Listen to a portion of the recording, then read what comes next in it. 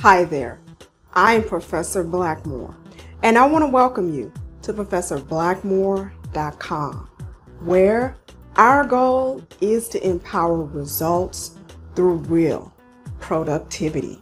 And if you haven't visited my channel before, I'd like to ask that you please subscribe and click the bell so you'll be notified whenever I post new videos.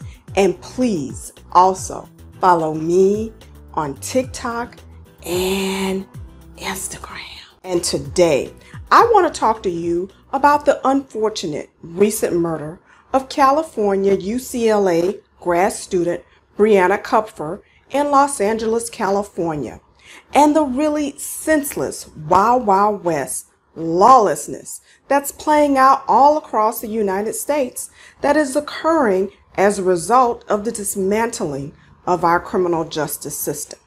And I'm not going to go into a long, drawn-out sermon about the three necessary components of the criminal justice system, which are 1, the police, 2, the courts, which includes judges and prosecutors that act in the interest of justice and public safety, and defense attorneys who can worry about the constitutional rights of the accused. And then the third necessary component of the criminal justice system, which is corrections, which includes our system of consequences for crime. The corrections component is divided into institutional corrections, i.e., our prison system, and community corrections, which includes our parole and probation systems. And I talk about these three components of the criminal justice system in greater detail in my video vlogcast, which details the now very necessary steps to obtain a concealed carry weapon permit in Los Angeles.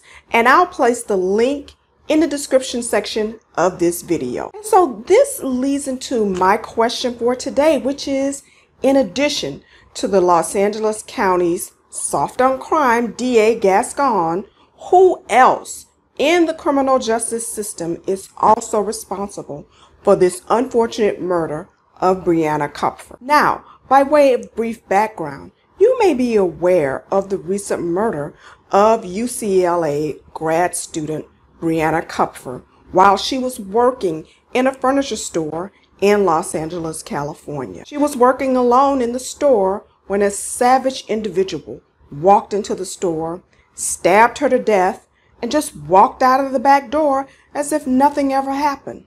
And so when I asked the question, who else in the criminal justice system is responsible for the murder of Brianna Kupfer, I am 100% clear that this savage murderer is 100% responsible for her death.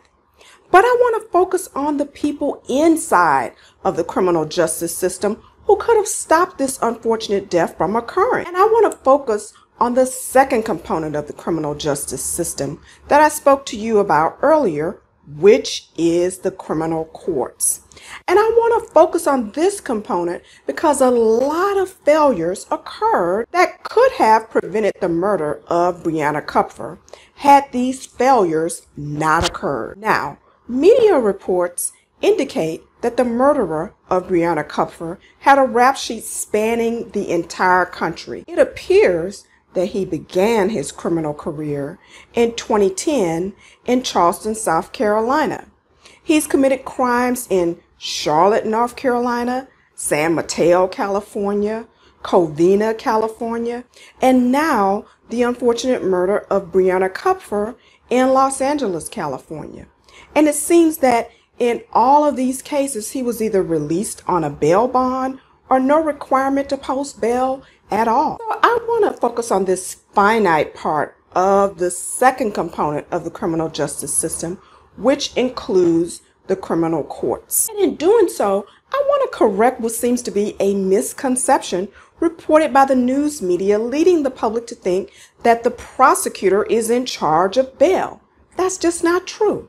Bail is a privilege that is afforded to a criminal defendant if he or she is eligible to receive it.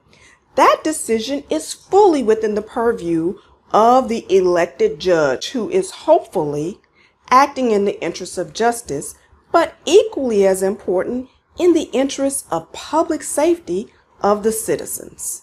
You would hope that the elected prosecutor or district attorney will request bail that is high or low enough to ensure justice, or more importantly, to request that the court not afford bail at all if the public safety of the citizens is in jeopardy. And at this point in time, in many cities in this country, and most definitely in Los Angeles, this is not present.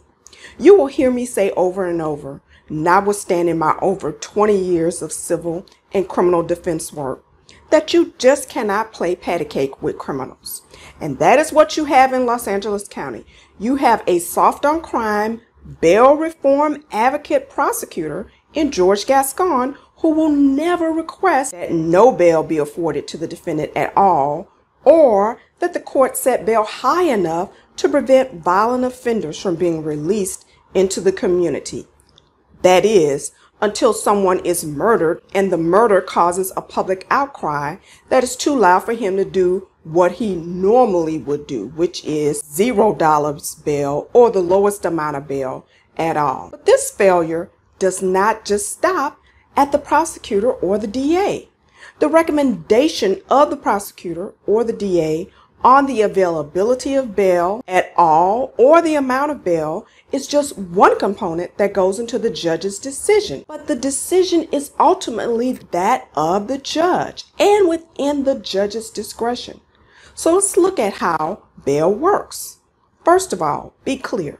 Before a judge makes a ruling on the issue of bail, he's going to see without a doubt this 12-year crime spree rap sheet, which should say right off the bat that this person is just not eligible for bail whatsoever. And you don't even have to look at the entire rap sheet. You can go straight to the November 13, 2019 arrest in Charlotte, South Carolina, when he discharged a firearm into an occupied vehicle. The judge set bail at $50,000. So let's examine this a little bit closer. Based on this lengthy rap sheet, including allegations of previous bail jumping, which indicates in and of itself that he's not eligible for bail, the prosecutor in that particular South Carolina firearms case should have requested that the judge not afford bail to this defendant at all. And even if the prosecutor requested a high enough bail, the judge still has discretion in the interest of public safety to deny bail to the offender. In addition, the judge can impose other terms in the interest of public safety, such as requiring a high enough bail amount and requiring that the defendant pay the bail in all cash. In other words, denying the defendant the opportunity to be able to post that bail with the assistance of a bail bond. And I'll talk about that just a little bit later. Now, if you've been following my channel, you'll remember my Case Closed video vlogcast on the case of the high schooler Ethan Crumbley, who brought a gun to school and killed and injured numerous individuals at the school. In that case, in numerous press conferences, the prosecutor blamed the parents, causing them to have to go into hiding, fearing for their lives. But they were in close contact with their attorneys at the time. The prosecutor refused to return the phone calls of the parents' attorneys and failed to advise them that the court had set the arraignment of the parents to take place later that day. This resulted in a fugitive warrant manhunt for the parents. Now, I hope you'll review my video on that case because although the parents were incredibly stupid, I do not believe the prosecutor will be able to get convictions in that case if the jury follows the law. The judge in that case ended up setting bail against both of the parents in the amount of $500,000 each, and it had to be posted all in cash. So they have no ability to be able to post that bail with the assistance of a bail's bondsman. So we have two parents who did not actually commit the murders in one case. Two parents who may have nothing more than a DWI in their criminal history, who have to come up with $1 million cash before they can be released. Two people who, again, were, in my opinion, incredibly stupid when it came to parenting, but they were employed individuals who are not in any way, shape, form, or fashion a threat to public safety, who, again, are innocent until proven guilty on the charges that, again, I do not believe will end in a guilty verdict. But then in this case, we have a career criminal who has been granted bail in the 2019 case in Charlotte, South Carolina, in the amount of $50,000 with the ability to be able to post it in the form of a bail bond, allowing someone to pay $5,000 to the bail bondsman, and he's out on the streets, free to make his way to a furniture store in Los Angeles. But before he gets there, he's able to stop along the way in October of 2020, wherein he's arrested again. Wash, rinse, and repeat, notwithstanding the fact that he's violated the terms of the $50,000 bail bond. George Gascon and a Los Angeles County judge allowed this public safety hazard to be out in the community on $1,000 bail when he was not eligible for bail at all.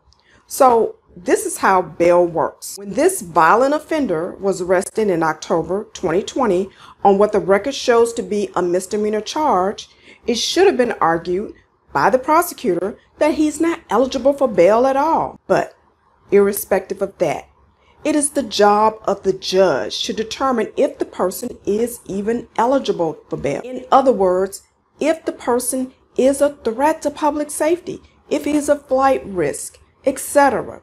And so the court's pretrial services and probation division will run the criminal history, so the judge will have known full well that there was an open case from the 2019 South Carolina incident. And even if, and especially if, that judge in that case had revoked the $50,000 bail, it would have triggered a bench warrant and or a warrant issued to the bail bondsman to bring the offender back in. And the judge should have seen this warrant and any other outstanding warrants, which should have rendered him ineligible to be considered for bail at all. And the judge should have denied bail. Now, this is a good time for me to distinguish what I mean when I say not eligible for bail, as opposed to what has been known as a no cash bail system that many soft on crime prosecutors like George Gascon are trying to implement. Now, what you have is your soft on crime DAs trying to implement a no cash bail system in a place like Los Angeles, where the voters have loudly spoken on the issue and stated that they don't want a no cash bail system. And so the DA or prosecutor will institute a policy wherein their office will go to the court at the time of the arraignment and they will recommend $0 in bail, which is zero or no cash, trying to go around the system that the voters have voted for and create an internal no cash bail system within their office. But the judge still has discretion and, in my opinion, the duty to determine whether that person is eligible for bail in the interest of public safety. Now, a bail bond is an insurance surety or guarantee. It's like an insurance policy written to the court that allows the defendant to remain out of jail until the criminal court proceeding is concluded. The defendant is released and the bail bondsman becomes liable to the court for the $10,000, or in our case, the $50,000 bail example in South Carolina. The defendant pays 10% of that amount, $1,000, or in our case, $5,000, a $5,000 non-refundable bond premium to the bail bondsman. So that is the money that the bail bondsman makes on the deal, and it is non-refundable. The bail bondsman will make sure that the defendant is not a flight risk, at least they are supposed to, and they will find family members who will become indemnitors on the bond and will become liable to the bail bondsman for the full amount of the bail that will be payable to the bail bondsman if the defendant skips bail. Now, this guy is surely a flight risk, so you just wonder why a bail bond company will keep issuing bail bonds for him, and it leaves you wondering who who is paying the 10% premiums for him. But anyway, once the case is concluded and all of the appearances have been made, the court releases responsibility of the bail bondsman by returning the insurance surety bond or guarantee to the bail bondsman. The bail bondsman keeps the non-refundable premium, but he should return any collateral that he collected from the defendant or the indemnitors. So, regarding the 2019 $50,000 bail bond, that bail bond company would have been responsible for the full amount of that surety bond. So that responsibility would not have just disappeared into thin air. They would have had to be responsible for getting that money from somewhere, either coming up with it on their own or getting it from the indemnitors, but they would have been expected to be responsible for that $50,000, responsible to the court up until this present moment in time. Now, the bail bond companies have staff whose only job is to call defendants one or more times a week. And they require that the person or the defendant check in person at least once weekly as well. So I'm very sure, because of the serial nature of this individual to jump bail, that the warrant would have been issued very soon after the bond was even posted by the bail bondsman. Then he's arrested in Covina, California. Then, even though he's nowhere near eligible for bail, George Gascon's office requests bail in the amount of $1,000. There's no record on how he was released, whether he posted a bail bond or not, but it wouldn't surprise me if he was released without having to post any amount of money at all. But if he had the assistance of a bail bond company, he only would have needed to have paid $100. But again, it leaves me asking, who's paying this money?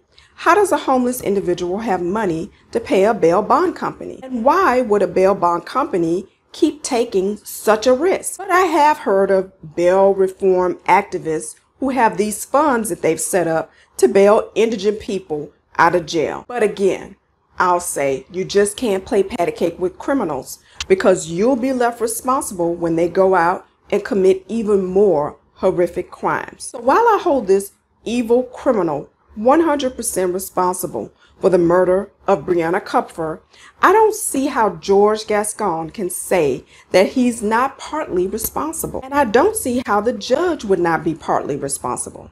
This individual simply was not eligible for bail, in my opinion. I just feel that we have to get tough on crime at all levels and have elected officials who are serious about holding the line when it comes to public safety. If we have soft on crime prosecutors, then we have to hope that judges will exercise their discretion in the interest of public safety and allow bail only when the person is eligible to be considered for bail.